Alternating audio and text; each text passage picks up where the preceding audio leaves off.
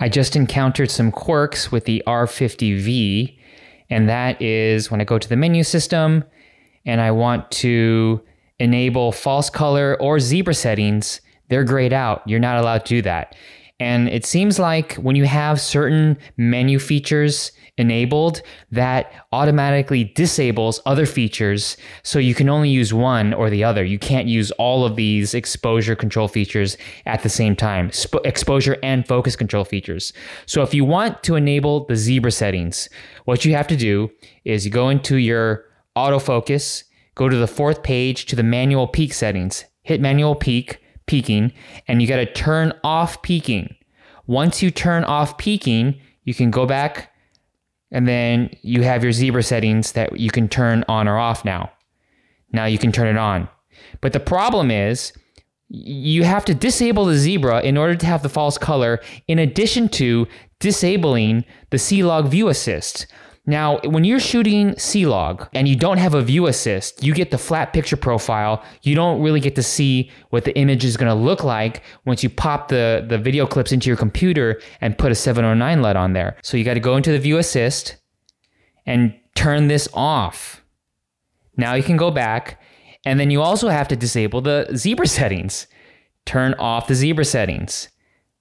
Now you can, the false color is, you can enable it and turn it on. Boom, turn on your false color, and now you can have false color like this, which is a feature that not a lot of these mirrorless cameras have. You have to go to the cinema cameras in order to have false color. I think this is one of the only mirrorless cameras in this form factor, in this price range, that gives you false color. But let me turn off the display here. Yeah, so when you're in this display, this false color is really used to get the best, well, some people think it's one of the best tools to judge exposure. If you don't want it and you want to switch back, you got to go to your menu, false color, turn that off. Then you're back. But this is the C-Log without any LUTs on there. So then you got to go back to the view assist. Turn your view assist on to a 709 LUT.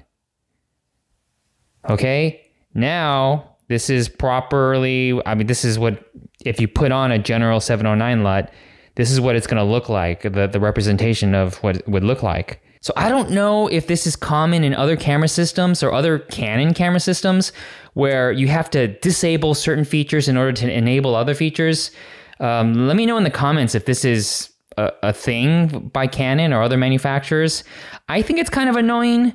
I'm glad these features are in such a small, lower priced camera, but it feels like all these camera manufacturers, they don't want to give you everything. They always want to take some things away to make it more difficult for seemingly no reason. But that's my rant. Curious if anyone else has the same problem.